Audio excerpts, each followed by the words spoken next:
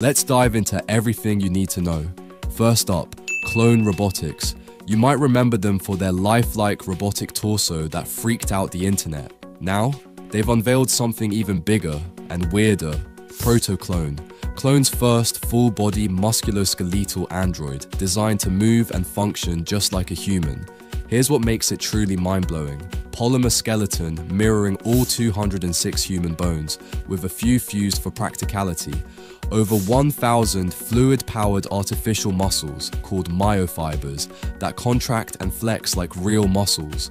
Around 200 degrees of freedom, meaning it can bend, twist, and move like an actual person. 500 plus sensors, including depth cameras, pressure sensors, and inertial units that let it sense its environment in real time.